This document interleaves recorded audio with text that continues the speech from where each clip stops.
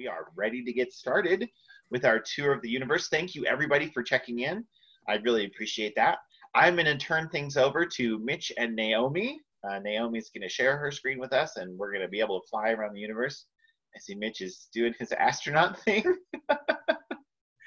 And there we go. I'll let them take it away. Hi, everybody. Welcome to space. And we're looking down at really the nicest planet to live on if you're a human in our solar system, which is the planet Earth. It's got all of the right conditions that make it possible. A lot of planets, it wouldn't even be possible to make a milkshake. And if you brought a milkshake to Mars, for example, you'd have to drink it really fast because it would very quickly evaporate. So Earth is the best place for milkshakes and human life. And today we're gonna tour around the parts of the solar system and check out some cool stuff in space. And if you have any questions that come up, throw them in the chat, and our moderator, Jose, will be keeping an eye on that. And he'll pass some of them to me. He'll try to answer other ones and keep on top of that, right? And then Naomi, of course, will be flying us safely throughout the galaxy. She's very skilled at starship piloting. Highly certified by some interplanetary organization, I'm sure, yeah. And so this is the Earth where we've been looking up at the stars. And by we, I mean humans, since there were humans. For thousands of years, we've been looking up and observing and trying to figure out what's going on up there. And in the past several hundred years, we've accelerated with what we've been able to find. We've come up with telescopes, then we had bigger telescopes. Eventually, we actually had spaceships. And every new technology we build, the more we're able to find out about the solar system. And we found out so many amazing things. And yeah. So let's share some of those amazing things with you today. Sure. Of course. In this program, we are going to be using polls. So you can just click and vote in these polls, and these are going to be places that we're going to see. We've chosen for our polls places that don't normally get picked in demonstrations like this. I love Saturn too, Naomi. It's one of my favorites, and lots of people do. And that means we end up spending a lot of time in Saturn in programs like this. So we wanted to go to some locations that don't get as much love or attention. So our first poll is going to pop up right now about what you want to go to, what you want to see. What planet would you like to visit? Mercury, Venus, Uranus, or Neptune? Fun. Yeah, so go ahead and click your option and then hit submit. The two closest and the two farthest away planets from the sun. Two hottest and two coldest. Oh, hottest and coldest, too. Oh, this is the pairing. We're going to leave that poll open for about 15 more seconds. All right, all right. And this is your chance to campaign, Mitch. If you're going to try and sway people, this is your chance. You got 10 seconds left in the poll. Well, we could go to Earth's evil twin. We could go to the Morning Star. We could go to the planet George. All of these are different names for some of these objects. I don't know another name for Neptune. Oh, Planet X. Neptune was originally called Planet X when we thought that there was a planet out there, but no one could find it for a little while. It was the mysterious Planet X. Then we found it. Well, that's the one we're going to learn more about. Our poll has closed, and it looks like Neptune wins with 41%. All right. Well, let's fly out to Neptune. Now, Neptune, as I mentioned, was Planet X. Neptune is the first planet ever discovered by math. Astronomers noticed that the orbit of Uranus wasn't quite what they would expect, and they tried to figure out what could explain that. And one thing that could explain it is there was another planet out there, even farther away from the sun than Uranus. And they did the math, they figured out where it should be, they pointed our telescopes up there, and we found it. So Neptune, discovered by math. And it's pretty exciting that we can go out to Neptune. We have only ever sent one spaceship anywhere near Neptune, and that was Voyager 2, and it flew by in the late 80s. So, wow, like 30 years ago, more than 30 years ago, was the last time we got any really good photographs of the beautiful blue planet Neptune. And remember, if you have things you're curious about Neptune, throw them in the chat. Neptune. Yep, I'll watch out for those questions. Don't worry. Excellent. Thank you. Can I share my favorite Neptune fact? Yeah. Okay, so if you can get to Neptune, I will guarantee you are the richest person I know, because there's so much heat and pressure on the inside of Neptune that carbon gets compressed down to diamonds. So we likely think, we think we would find raining diamonds down near the center of Neptune, and maybe even diamond icebergs on this weird carbon ocean. That would be one heck of a piece of jewelry, a diamond from Neptune. I see a lot of questions in the chat asking why Neptune is blue. Oh, yes. Why is Neptune blue? Neptune, by the way, is named after the Roman god of the sea. And that's because look how beautiful and blue it is, just like the deep ocean. But it is not blue for the same reason as the ocean. Neptune is blue because though it is mostly made up, if it's a gas giant, it's mostly made up of gas, like hydrogen and helium, like 98, 99% hydrogen, helium. But the upper layers have a lot of a gas called methane. And methane is a gas that we have on Earth. If you have a gas stove, it probably uses methane. We call it natural gas. You can also find it in cow flatulence and also cow belching. There was a recent study, most of the methane cows produce is actually from belching. But anyways, this methane gas absorbs the red and yellow wavelengths of light. So the sunlight that hits that hits Neptune contains all the colors of the rainbow. And that gas absorbs the red and yellow wavelengths and reflects back the blue. So we see the blue light reflected off of Neptune. And that's why it's blue.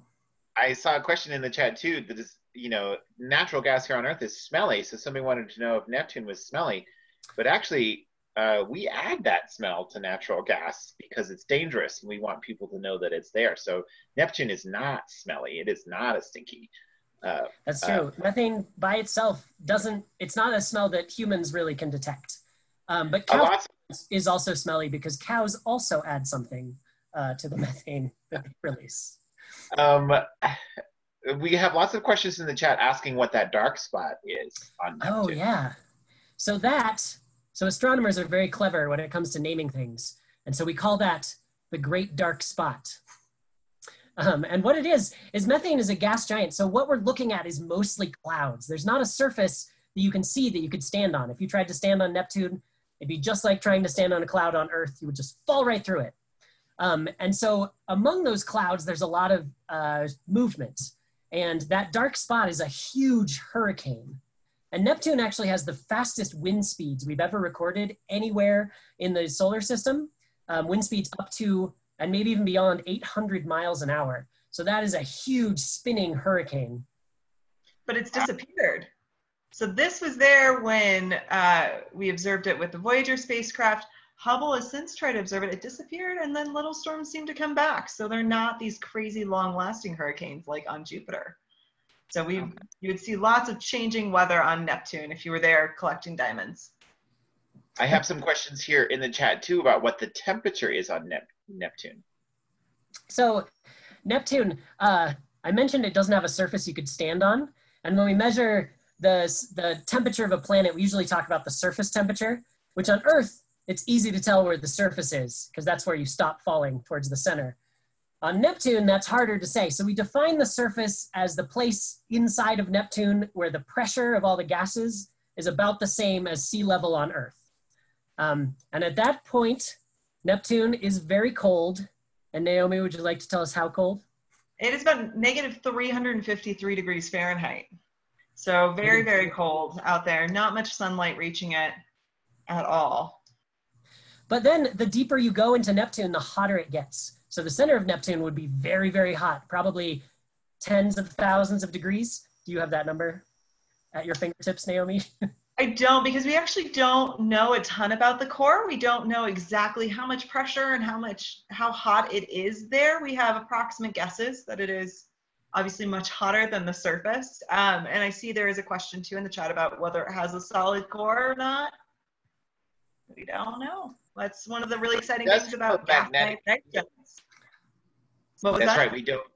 We don't know. It does have a magnetic field, which suggests that there might be metallic hydrogen or nickel iron core to the planet to make that magnetic field. Hopefully. We'll find And it out. might have a diamond core, like we talked about. Somebody asked if you could stand on the diamonds. We don't know. Oh. We don't know how big they are, or, you know, I hope we think they're there. That would be very cool, but we don't know. Maybe we could, maybe we couldn't. However, Well, if you went down into Neptune where the diamonds are, it would be the amount of pressure that it compresses the diamonds that you too would probably be crushed into a tiny little diamond. We are made out of a lot of carbon. That's true.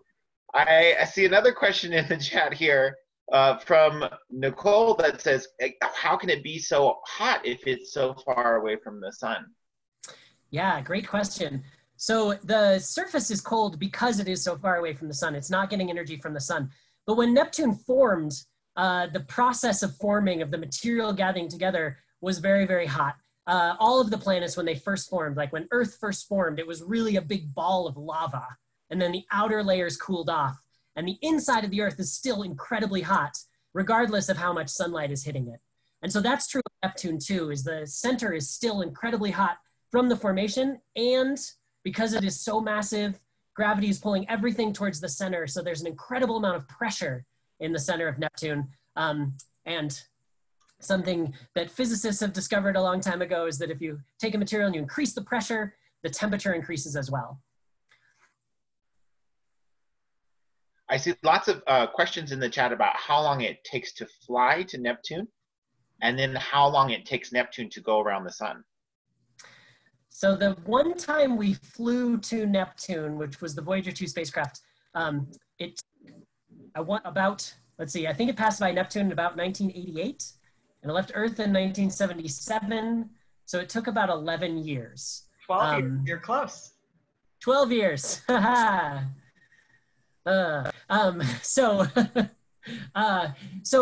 that was a long time ago. We've made a lot of changes in spacecraft, but it might be more efficient to not go directly there. It might be more efficient to swing around Jupiter a couple times and then head out.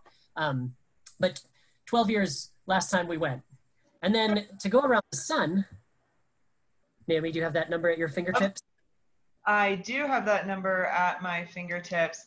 To go around the sun is about 165 years. 165 years. We would just be convinced on Neptune.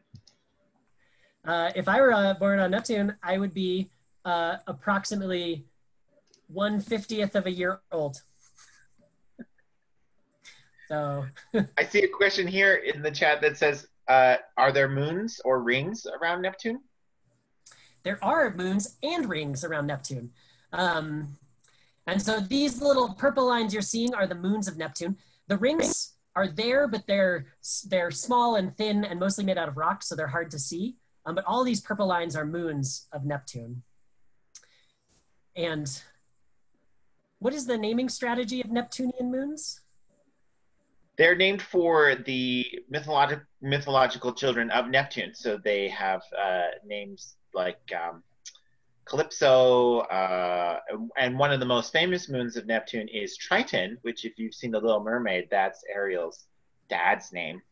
And Triton is actually a really interesting moon because it orbits the opposite direction of all of Neptune's other moons. So we think that Triton was actually an object that flew too close to Neptune and got captured by its gravity and then became a moon. Triton is also really interesting because it has geysers on it filled with liquid nitrogen. Well, liquid nitrogen. Should we move on to a moon looking at the time? Let's move on to a moon. That's a great segue. We're going to move on to our next destination. So another one of those polls is going to pop up in front of you. And this one says, which moon would you like to visit? Phobos, which is a moon of Mars, Io or Europa, which are moons of Jupiter, or Titan, which is a moon of Saturn. So go ahead and click the one you like, and we'll leave this poll up for a little bit. While the poll's up, I'm going to answer a few last questions in the chat.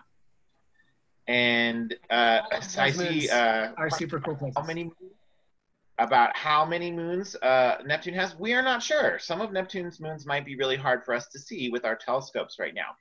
I also saw somebody was surprised that we haven't visited Neptune in more than 30 years, but Actually, one of the reasons for that is because Neptune is so far away and it takes so long for spacecraft to get there. And spacecraft are very, very expensive. So what we usually do is we study Jupiter. Jupiter is the biggest gas giant, but it's also the one that's relatively closest to us. It only takes about 5 years to get to Jupiter. And we think that what we learn about Jupiter can help us understand Neptune. And one of the reasons we visited Neptune when we did was one of the reasons the Voyager spacecraft, they really needed to launch in 1977 because all of the planets were aligned in just the right way that with one spaceship we could fly by Uranus and Neptune.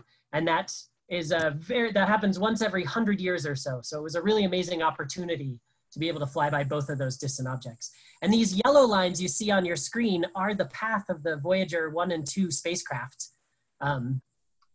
That were the first things we ever launched that were fast enough to actually get out of our solar system, to actually go out into interstellar space between solar systems.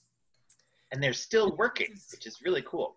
They're still working and we're still in touch with them. And what's amazing is that they were built in 1977 and computers were totally different in 1977. And actually the computing power of the Voyager 2 spacecraft is less than a tiny object you probably have in your house. And I don't mean your cell phone.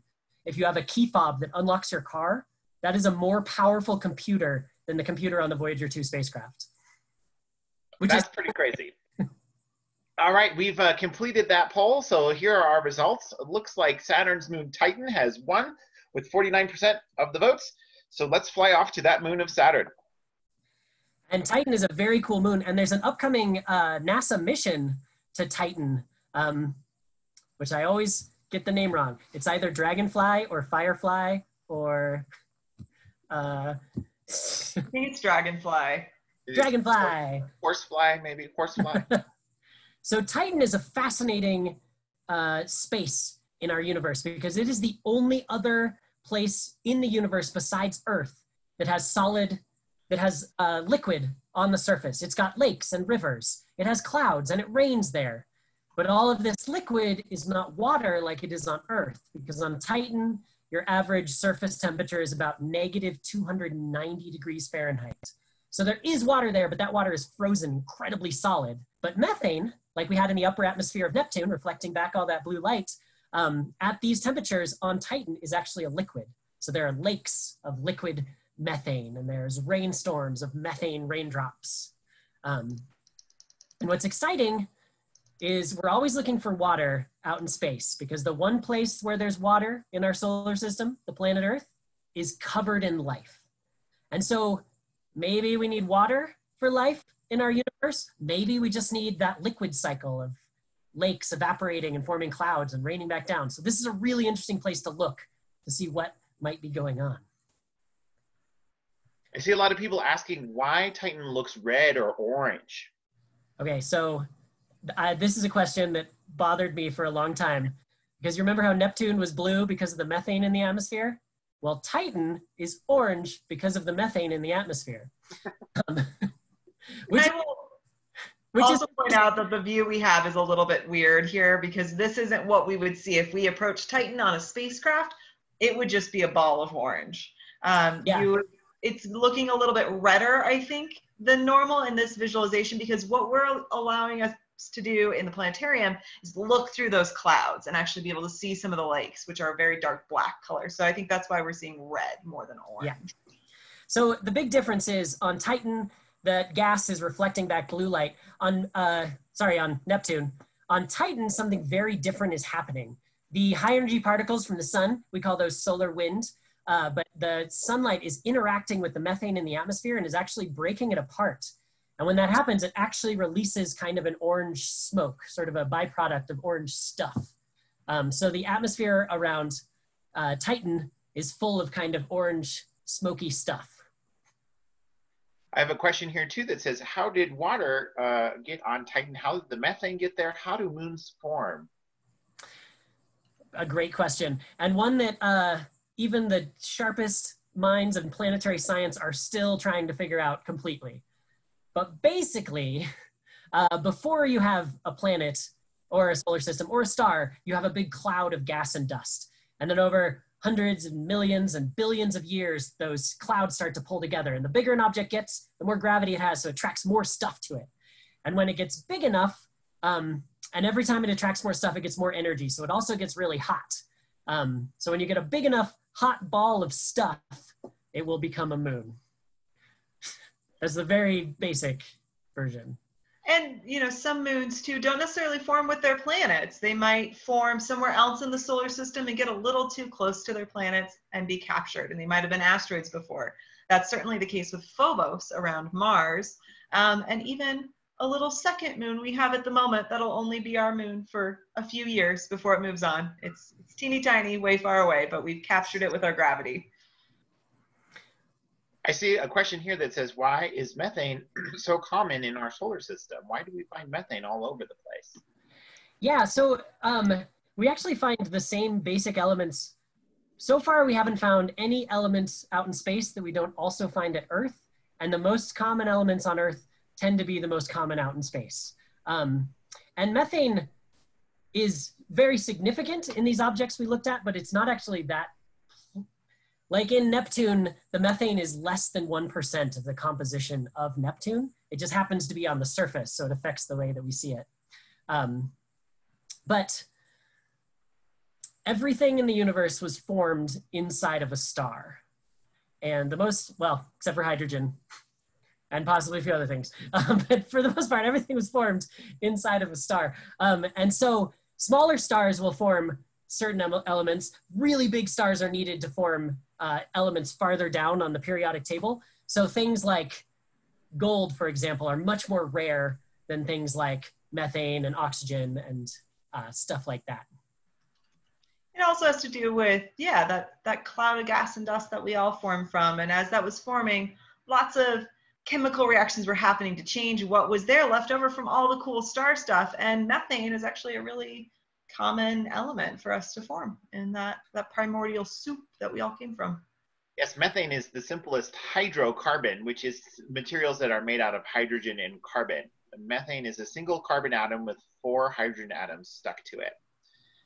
We got another question here about, aside from the methane, what are the other things that Titan is made out of? What other elements are there? Yeah, so we're pretty sure that underneath this atmosphere, you do have a rocky planet, kind of like Earth, that we think is probably mostly formed out of rock with an iron core. We've got mountains of ice, of frozen water, lakes of methane. The atmosphere is a lot of methane, but also a little bit of oxygen, some carbon dioxide. Mostly nitrogen. Mostly nitrogen, just like the atmosphere on Earth. Our air is about 80% or so nitrogen. And so in a lot of ways, Titan is kind of similar to Earth, except for being very, very cold. And I'll also point out on the surface too, we have a very solid surface on Titan, and it's made out of what seems like a rocky material, but it's actually water ice that's frozen so solidly that it acts like rock. When you're below 300 degrees Fahrenheit, things get a little bit crazy. So we actually have water ice acting like rock on Titan. How hot is the surface of Titan? So average temperature is about negative 290 degrees Fahrenheit. So extremely cold. And one other thing we have to mention with Titan is the reason the atmosphere is so, like when you look at Titan from space or with the telescope, you will just see an orange ball. And that's because that atmosphere is really, really thick. And it's so thick that if you got a pair of wings and put them on your arms, you would be able to flap and you'd be able to fly through the air on Titan. I don't know. I'm still personally trying to sell this as the next hot vacation spot or cold vacation spot. You've got beachfront property that's super abundant. The liquid methane and ethane lakes are really, really dense, and there's low gravity, so you could do cool jumps like dolphins. You could go gliding. I think this is a great place for vacation. Just need a lot of time to get there. I've seen a couple people ask, how did Titan get its name, Titan? Why do we call it Titan? So the moons around Saturn are named after the Titans, right, Jose? Yeah, because Saturn, I'll let Jose take this one. Saturn is Jupiter's dad. In the Greek equivalent, where Jupiter is Zeus, Saturn would be Kronos, which is the king of the Titans, who ruled the land before Zeus did, or Saturn ruled the land before Jupiter did. So Saturn, all of Saturn's moons are named after Titans from Greek mythology. This one is just called Titan, but it has other moons called Prometheus, Atlas, things like that. And I see a question here that says, does that mean that Greece named it? And that's a really good question. The people in ancient Greece wouldn't have known that Titan was there because you can only see Titan with a telescope. You can't see it with your eyeballs. And so since they didn't have telescopes in ancient Greece or ancient Rome, they wouldn't have named this moon. These moons were discovered, most of them were discovered and named at a time in history when people in science were like, man, Romans, they were just the best. We're going to have everything have a Latin name. So that's why a lot of things in medicine and science have Latin names. And that's why a lot of the moons around these planets have Latin names, because when they were first being discovered in the early days of telescopic astronomy, those scientists were like, man, the Romans are just the best.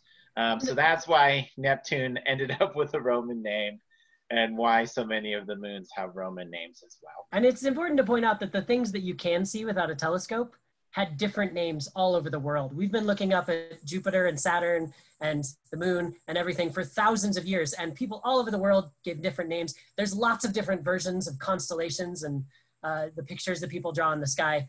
And there was a time about 150 years ago when just a bunch of people in Europe got together and decided they were just gonna make all of the names standard so that everyone could talk about it. But there are a lot of other valid names for all these objects.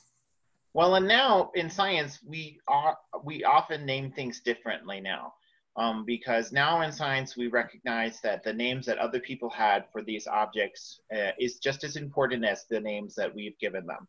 So as we discover new objects in our solar system and in our universe, we don't just use Roman or Greek names anymore. Now we are starting to use lots of different names from lots of different cultures and peoples.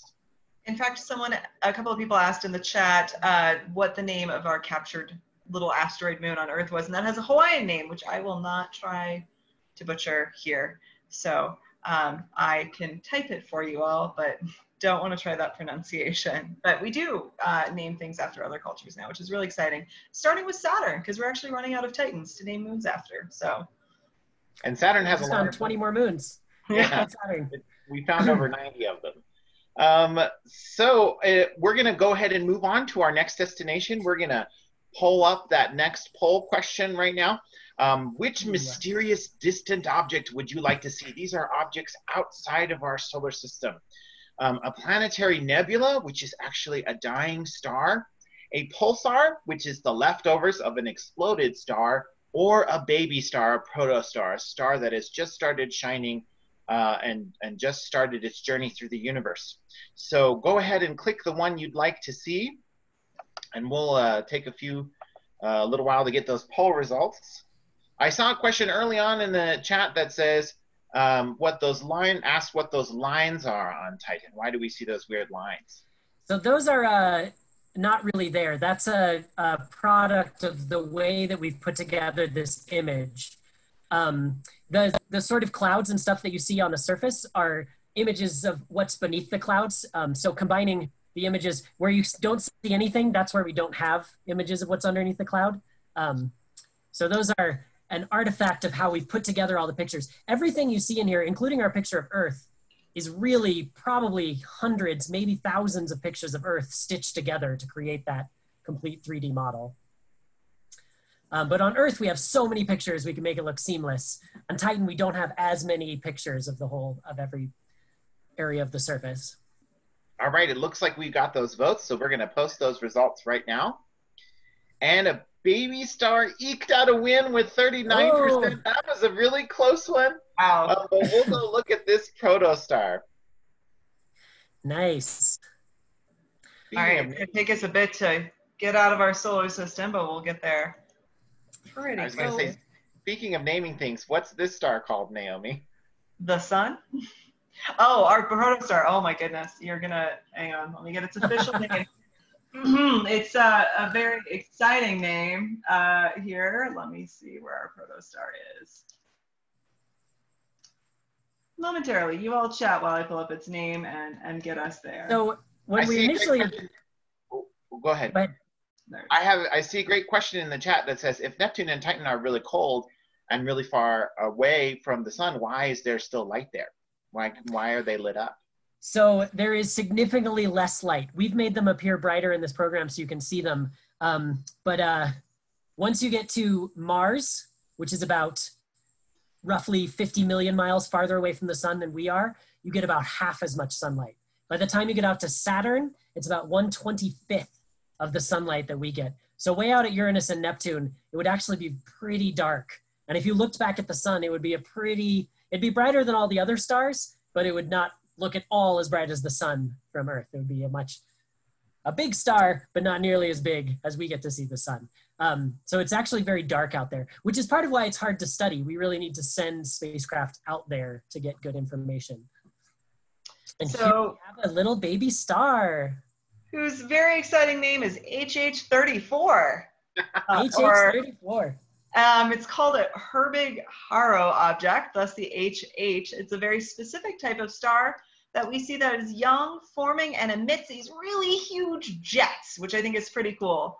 But this is pretty likely what our sun looked like about 4 billion years ago, 4.5 billion years ago. And you'll see a question here that says, how do stars form? Yeah, so what you're seeing here is the very exciting moment at the beginning of a solar system where we had a huge cloud of gas and dust and little tiny things started going together. Something might have happened, like maybe another star blew apart and a shock wave went through, which caused things to start to swirl together. But as more and more gas and dust starts to stick together and make a bigger and bigger ball, it starts spinning, which you can sort of imagine. Have you ever taken two magnets on a table and put them close to each other? As soon as they click together, they spin. So you have a similar thing. Every little piece of material that gets added adds the energy, adds momentum to the spinning object. And once it gets big enough, it gets so big, the gravity gets so intense that at the center of this object, atoms, which really try to stay apart from each other, get crushed together. And this is what we call nuclear fusion. And when that happens, you get a nuclear explosion. And so once in the middle of a star, you start having nuclear explosions. That's when a star will actually turn on, if you will. That's when it will become the sort of generator of light and energy and heat. And then meanwhile, this is the stars started to form as millions and billions of years pass. Other parts of this cloud will clump together into their own little balls and form planets and moons and things like that. I have a lot of people asking, what is that big red disk, and what are those lines coming out of the top and bottom of the star? So yeah, as the star forms, and this is, by the way, we should point out, this is not a photograph. This is a computer-generated model, but it is a real object, and all of this image is completely based on things that we actually observe that are happening in HH2. 34. Yep. HH34. I'll see if I can pull us a real image from Hubble here as you continue talking. So the big red disk around is just all of that other gas and dust that's spinning around and starting to clump together and forming planets and things. It's mostly hydrogen and helium. There's a lot of other elements that will form together and form rock and water and all this stuff. And the jets shooting off. Jose, tell us about those jets shooting out of that protostar. So those jets are an indication that this star actually just started shining. When you talked about nuclear explosions that happen inside stars, you talked about that's when the star starts producing heat, light, and energy. What happens is when that explosion first starts, the star shoots out a bunch of material. Now, stars are magnetic. They have magnetic fields, and their magnetic fields are much, much, much, much stronger than the Earth's. They're very powerful. And so those magnetic fields, just like the magnetic fields on the Earth, are weak near the poles. So those magnetic fields take that material that gets shot out of the star and concentrate it at the north and south pole of the star. And then that material gets shot out into space in those big stellar jets right there. And so that's why you have those streaks on the top and the bottom, is that's where the magnetic field from the star directed that burst of material when the star started shining. All right, and we have an image fading in here. So this is actually a real image of the object. I'm going to shrink it down just a little bit if I can here. This is an image taken by the Hubble Space Telescope. This is actually in the Orion Nebula, which is our closest stellar nursery, about 1,500 light years away. And so you can see the image isn't quite as impressive. We don't have as much detail, but you can see that huge jet coming off of it down and to the left. So this is what we actually see of the object. And then a scientist put together a visualization using scientific data from images like this and other data, and then gave that to us in this program called UniView, which is pretty exciting. I see a question here in the chat that says, how is this baby star different than the stars we can see from Earth that make up constellations like the Big Dipper? So this star is just fainter and smaller. Stars we see in the night sky vary in brightness because of distance and size. So some of them are big blue stars that are young stars that have formed. But they're typically further on in their growth. We're looking at a toddler star, basically. Those would be teenagers and adults. We're pretty solidly middle age, 40 or so years old if you were a human. Our sun is. This one would be about a 10-year-old. And some of the stars we see in the night sky are like parents to grandparents' age. And they're just different parts in their life and different sizes. And a lot of the brighter stars you see in the night sky, like the stars that make up the constellations, those stars are much, much bigger than our sun. Most of the stars that are the size of our sun are actually too dim to see without a telescope in the night sky, unless they're close enough. But most of the stars that make up the constellations are really, really big, really bright stars. So I see a couple questions here that people want to know: how long does this star, or do stars usually shine? How long is the life of a star? That's a great question. There's a big variation depending on the star. Our sun, we expect to burn for about 10 billion years, which we're about halfway through. So 5 billion years, which is a really long time. And that's a pretty stable star. Cooler, smaller stars will last for much longer. Brighter, really hot, active stars will burn out more quickly. But then it gets even more confusing because you might have a huge red supergiant and it'll burn out and it'll explode and it'll be a supernova, and it might leave behind, a black hole, but it also might leave behind a neutron star, which is a very hot, dense star that will last for a long time. So it's complicated is the answer to that. Yeah, we're still studying stars, and as we use our telescopes, we are fortunate because all of the stars that we observe are different ages. So we're able to observe baby stars like this, we're able to observe sort of middle-aged stars like our sun, we're able to observe older stars, we can see big stars, small stars, hot stars, cool stars, and as we study these stars, what we do as scientists is we share this information with each other. We have other scientists check our work, that's called peer review. And so we can start to come up with a big idea that encompasses stars, and that's what a theory is. So we use this theory to talk about how stars form, how they live, how they die. And when we say die, what we mean is that the star runs out of fuel. So what stars do is they take hydrogen and crush it in their cores into more complicated elements like helium, carbon, nitrogen, oxygen. And the more stuff a star is made out of, the more mass it has, the more gravity it has. So it can make more complicated elements. Because it has more gravity and makes more complicated elements, it also tends to be hotter. So that's sort of the way that we learn about stars, is still learning about stars. We're still learning about them, still studying. And you someday can make some breakthrough discovery about stars. You might find a star out there that nobody's ever seen before. The sky is filled with stars. And you have to give us some time because stars have been around for probably somewhere between 12 and 14 billion years. Wait, more than that. No, you're right, you're good. Yeah, okay, good. They keep updating the age of the universe on me. Whereas we have only had telescopes for like 400 years. So we've got a lot of time to catch up on stellar lifespans. I see a question in the chat too that says, why are there so many moons in our solar system, but only one star is bright and hot enough to be a sun? And then I saw another question earlier about why do some things in the disk form planets and why do things form stars? And so when we say a star, these are great questions. Yeah. These objects all form in the same way of material clumping together, but in the case of stars, they have enough stuff and enough gravity that they can fuse, that they can crush hydrogen into more complicated elements. Even though the center of the Earth is really hot and the center of Jupiter is probably really hot, they don't have enough material or enough gravity to crush those elements and have that nuclear fusion. So that's what sets stars apart from moons and planets. They have so much mass, so much material, they have enough gravity to fuse hydrogen at their cores, and that's what makes them stars. And you know what's interesting is in our solar system, there was only one clump big enough to become a star, but actually as we look out at more and more stars, that's kind of unusual. It's more common for a cloud of dust to form 2 stars that are orbiting each other, or even 3, even more.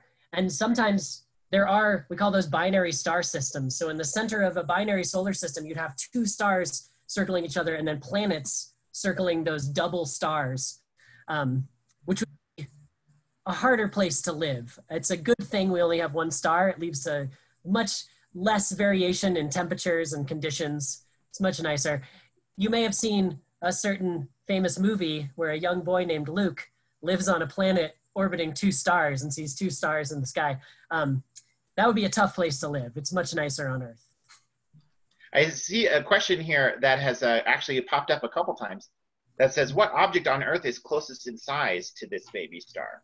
Oh. And so I was trying to find that. Unfortunately, estimating size is really, really hard in astronomy. It depends on, we need to know exactly how far away it is, which in and of itself is a hard task to do. And then we look at how much space it takes up in a picture. So I can tell you how many pixels across it was in that old photo, but that's not super helpful. I was trying to find the length of the jets, because that is really, really impressive. Those jets stretch out way longer than our solar system. But I can't find the size of the star except for how many pixels in an image it was. So this is one of the hard things with astronomy. To give you an idea of the difficulty, a star I studied when I was in school and I did my thesis on, we said it was somewhere between 200 and 700 light years away from Earth. So not very accurate, because we're looking at how it wobbles. And if we can't see the wobble of how it moves, we can't turn the distance, and we can't figure out the size. And that makes science really exciting and really fun to unlock all these mysteries and piece all those things together. I see a question here too that says, do stars orbit? Do stars orbit? So yes. Yes. And in a binary star system, the stars orbit each other.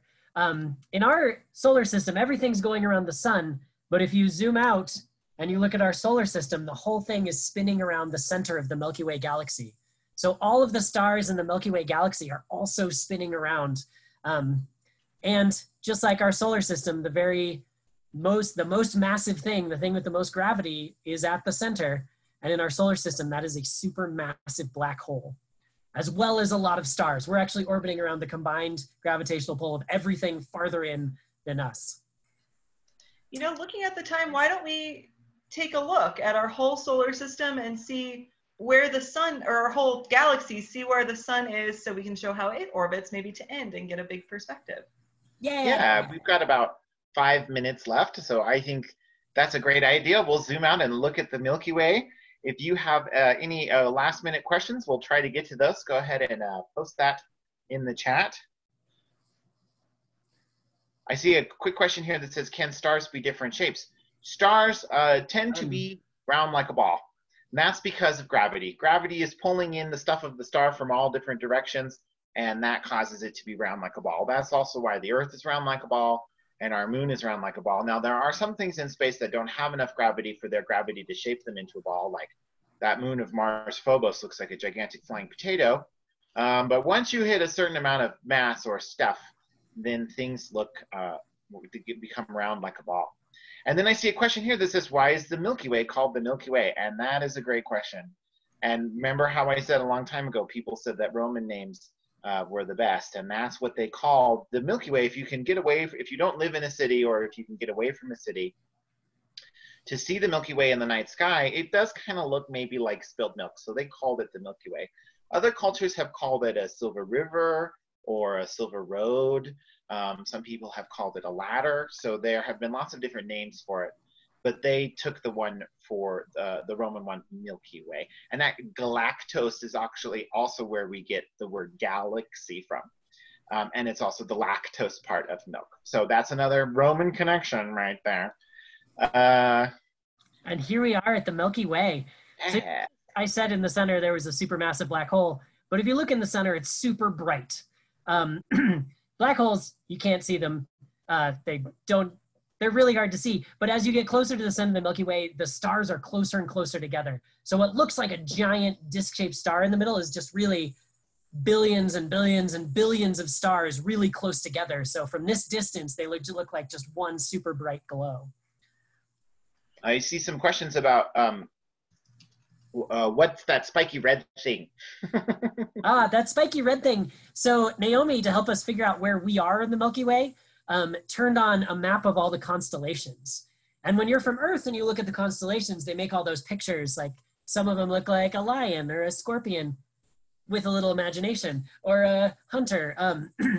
But if you look at them from any other direction, they change shape. So when we zoom out, it looks like all of them are a spiky ball pointing in at the Earth. But that spiky little red ball shows us where we are in the Milky Way, which is out on that outer spiral arm. And it's a good thing we're out there, because when you get closer to that center, those stars put off a lot of radiation. And the radiation gets so intense the closer in, it'd be much harder for us to live there. So we're in a really nice spot. We're in a really nice spot in our solar system, and our solar system is in a really nice spot in the galaxy. We really got lucky with this blue world. All right, we've got about 2 minutes left. I see some questions here about how we got this image. Is this an actual picture? So this is not an actual picture. We've never sent anything anywhere near far enough away to look back and take this picture. So we can measure the distances to all, more or less, with some degree of accuracy, the distances to all the stars we can see in the night sky. And then we can also see beyond. If you see all these colored dots beyond the Milky Way galaxy, those are all other galaxies. And when we look at other galaxies, they don't come in very many different shapes. They come in spirals and whirlpools and irregular, which is kind of a catch-all category. But based on all the stars we can measure accurately and the shapes of galaxies, we are pretty confident this is what our galaxy looks like. But some of them is filled in because it's very hard to see from where we are through, we call it the galactic bulge, that really bright part in the center. It's really hard to see anything through there except for a couple little spots. So we have to kind of extrapolate what the stars look like on that side. And some people want to know where is our solar system? Where is our sun in this picture of the? So if you see those little, there's just a few little red lines up there, but that little clump of red on the top of the screen is where our solar system is, and it's swirling around the Milky Way. We're moving sideways at about 50,000 miles an hour around the Milky Way galaxy. And it takes about 250 million years to make a full circle around the center of the Milky Way galaxy. That's a long time. All right, we are at the end of our tour of the universe today. Naomi, perhaps you would be so kind as to fly us home to Earth.